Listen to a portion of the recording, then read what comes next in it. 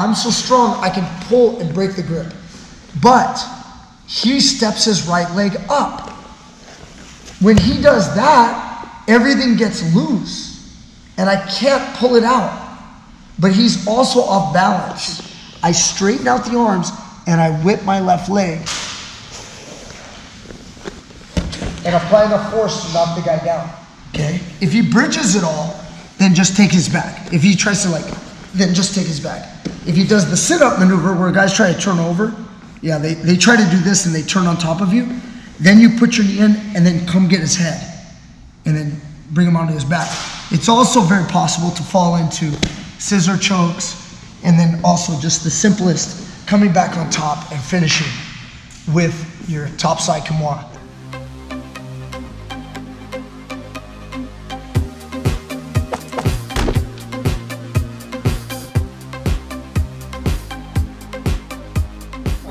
That shit was crazy. And he goes, after I saw that fight, he goes, I didn't want to fight in my fight. He goes, fuck, it was so crazy. And that shit is nuts. Anyways, and that's just on an amateur level, you know? Imagine going with those guys that do a pro. Oh, I know. Fuck. The jitters, like.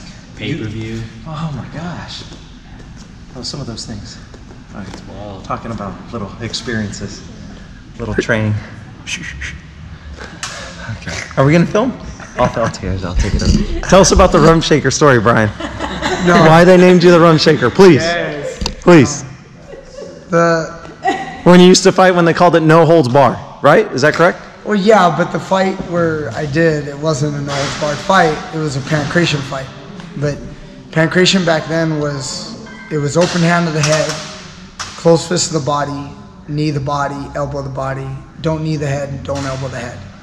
But you could kick the head. So, yeah, it was just, that's what we did in California because MMA was illegal and you could only do like full MMA or back then NHB on Indian reservations. And if it was done off the Indian reservation, then it was totally just an illegal fight.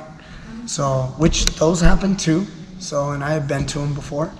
But that particular one with the rum shaker it was just, you know, you get done with a fight, you knock a guy out in 7 seconds, and you do a little dance. Show us the dance, Brian. Make a little love. Show us the dance, Brian. Show us the rum shaker, please, Brian. No, I can't do the rum shaker anymore. What did you knock him out with? Open palm strike, correct? Yeah. Yeah. Just right there. Right there. Talk to the hand. So he threw like a kick, and I kind of backed up, and you know, then I think he swung like a right hook, and I just hit him with a simple jab to the face with my right hand, and he ran right into it and hit the deck, and then I gave him one good one while he was already out. He was posturing, and I hit him one more time, and the referee came in. So, you know, time to dance. And you gave that. You gave the dance. Yeah, Huh? I can't. You can't. You don't feel it right now. I don't really remember, but I think do the rum shaker, please. The rum shaker was something like this. That's really sick, Brian. He's really sick. Man, that was pretty good. That was the rum shaker. I have not done the rum shaker dance for many, many years. That's probably been, we're closing in on probably at least 15, 16, 17 years since I've done it. So, anyway, I guess that's what we're going to give him tonight. No. Let's do a move. Let's give him a move. Can we borrow? Everybody's like, why did we have to go through that? Okay. Teach me grappling. What's up, everyone? Today I dropped already a video today on just some Kimura stuff. I was working with one of our beginners, and someone made a comment about it, and I want to address this problem. When someone on the bottom does a Kimura, I'm going to give you guys this counter arm bar. It's very popular. Back in the day, Conan Silveira and Sakuraba. Okay, it's also more well-known, Matt Hughes versus St. Pierre first fight. So a guy on the bottom goes for a Kimura. When he goes for a Kimura and my legs are free, I move my right knee here, step around, fall back, and you have an arm bar. Boom. Okay? And because of that move, everyone thinks that this Kimura is dangerous when you don't have a guard. Like if I was in between his legs, of course, with a half guard, he could hurt me, boom. Or of course, full guard, he could hurt me, boom. Okay, so when he's free, everyone feels like, you know, if it's behind my back, it's gonna work as well. You know, I'll flip over and he'll finish me in side control. But, you know, they look at this and they go, this knee is gonna come here, and then the swing step. I just need to get my left knee right here before his knee goes inside here. So John, I don't know if you can, yeah, he swings and he comes over here and his knee comes in and I get caught in an arm bar. See, he has the same thing that I have, okay? And then he can arm bar me. So let me talk about this position now. So go ahead, come up to your base. Okay, so I'm in half guard. Okay guys, I'm in knee shield half guard. Okay, I'm controlling this arm right here. When I decide to go for the Kimura and I sit up and I lock it, boom, I get it. He brings his hand inside. Now, sometimes your knee shield right here is in a good place. If you guys can see my knee, it's pointing at him. If this knee is in here good, you can really stiffen it up. And when he tries to hold, I can pull it out, okay? Now, sure, if your knee is not there, you're not pulling it out. See that? So what I do is, see my left foot? I hip escape. So when I hip escape and I get my knee in there, I try to lock my legs. Can you see this, Mike? Okay. See, I could just push with my knee, but it may not be enough. I lock my legs and I squeeze. What that does is it keeps his right leg close to my butt. Like his right knee is close to my butt. And now he tries to sprawl, he can't. And now I'm so strong, I can pull and break the grip. But he steps his right leg up. When he does that, everything gets loose. And I can't pull it out. But he's also off balance. So as I hip escape and I shrimp, and I'm still here, see, I'm starting to exit the half guard.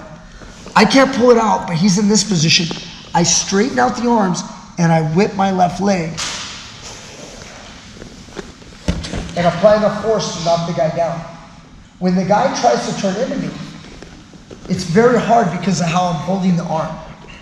It's very hard. I've got my arms nice and locked, very straight. It's difficult. And then you guys will have options.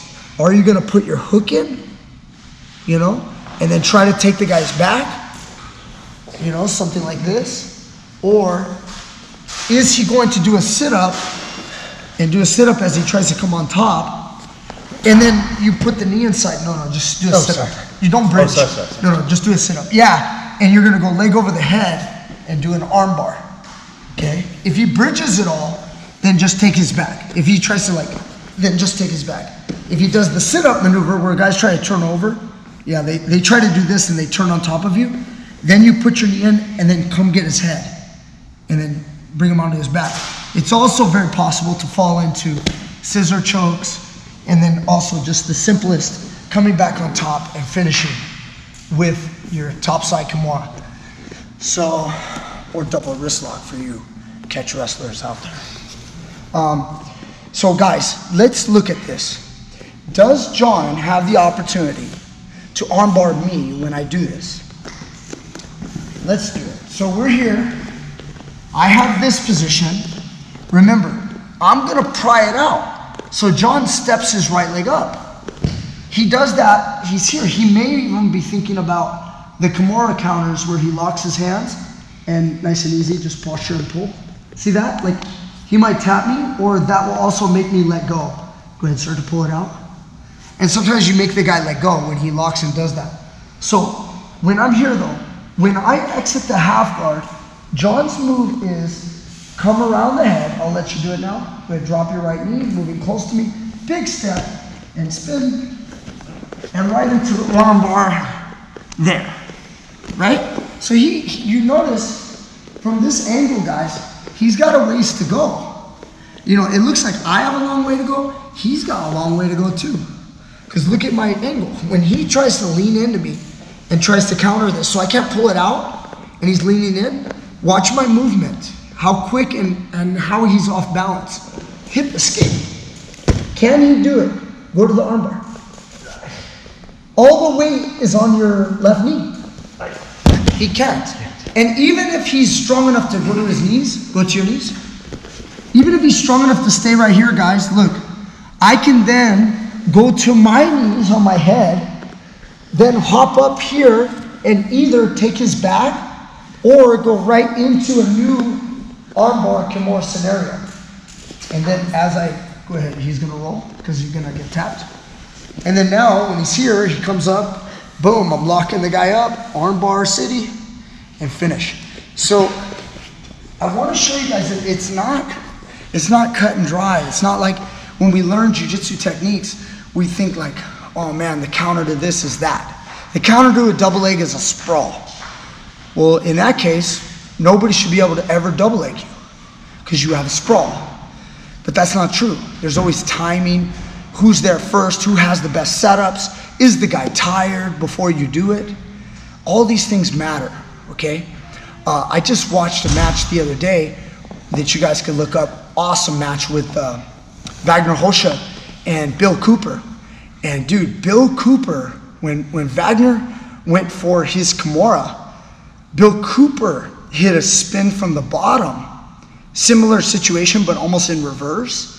And went right to the armbar and just almost reversed it on him. And even Wagner said it was kind of close for a little bit. It was a little, you know, it was a close enough move where he had to respect it. So guys, look, it's not like one move is gonna win every time. You guys gotta know both sides. And there was a time when this whole George St. Pierre, Matt Hughes armbar that Matt Hughes caught on GSP when they first fought, when that was like, oh man, that's the move. And then I think it was like 2005, I was training with a Machado guy named Ryan Gregg, and he showed me this Kimura spin. And when in 2005, when he showed me that, I think he went to Brazil, I don't know where he learned it, but that's the guy I learned it from originally.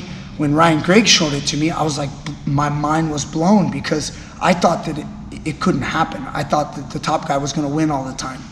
So it really helps you evolve. You know, you learn from others, and you know, that's why we have all this. We have the YouTube channel. So now John, if you look at John right here, his knee's here. Go ahead, John. He goes for the Kimura, and now I keep my hand inside. I'm trying to, you know, I put my leg up because if this knee is down, John's gonna pry it out. There's no way I can stop him. The only way to stop him is to put this leg up, and now when he tries to pry it, I lean. And I'm pushing against his hip, for example, you know, and you see this balance, I'm off balance that way. So now when John releases the half guard and he hits the spin and he straightens the arms, I'm caught. You see that, guys? Boom, right into the back. He can put the hooks in. And then now look what, he still has this. This could be an arm bar, or he could loop it over my head and go to the choke. I mean, you got like great options here. It's a great attack. And it's not real clear that I'm just gonna armbar him if I get out of half guard, okay? The old days of GSP St. Pierre are kind of gone. When the guy's here, he's holding the Kimura, he's not gonna just sit here like a dummy. You know, I'm not saying my move doesn't work, my armbar, it does. But I've gotta have good timing, I've gotta have the right moment. And if he's on point right here, he's prying it out. What does that cause me to do? It causes me to do this. He spins. It's like, I can't even turn right there, guys. Look. Now, look what I did. I'm trying to avoid the back. He still has the leg. He still has the Kimura. If he wants, he could let my head slide down and come on top. Then he'll be on top side Kimura.